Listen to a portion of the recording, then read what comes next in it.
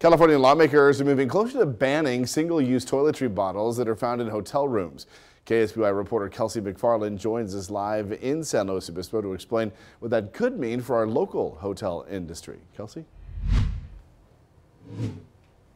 Richard, these mini complimentary shampoo and lotion bottles have become a staple in a lot of hotel bathrooms, but lawmakers say they use up too much plastic. Granada Hotel here in downtown SLO is already one step ahead of the game. These bottles don't leave this room.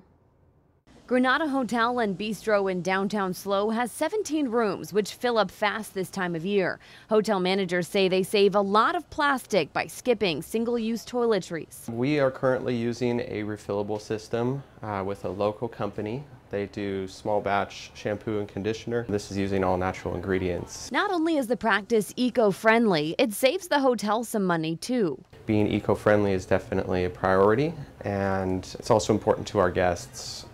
Using single-use shampoos and conditioners seemed wasteful.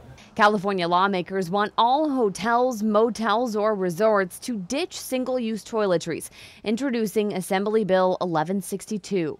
The bill would allow local authorities to inspect and enforce requirements with a written warning upon first violation and up to a $2,000 fine for those who fail to comply.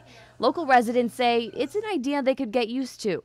It's going to be something where I might, have it affect me once or twice, but then after that it's going to be a new way of thinking. To me, it's kind of heartbreaking to see how much plastic we dispose of and throw into the earth and into the ocean. So anything we can do to mitigate that, I'm 101% supportive of.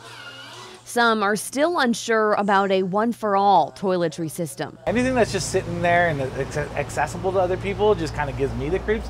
The thing about the one-use thing is that it was like, once somebody used it, you could tell, and it's over. Now, there are some other hotels already jumping in on this. Marriott announced last year that they're going to replace bottles with in-shower dispensaries and dispensers in thousands of hotels across America. Now, if this bill does pass, it'll go into effect in 2023. Live and local in San Luis Obispo, Kelsey McFarland, KSBY News. All right, Kelsey, thank you. According to a study conducted by Geyer, 40% of 348 million tons of plastic produced in 2017 was single-use packaging.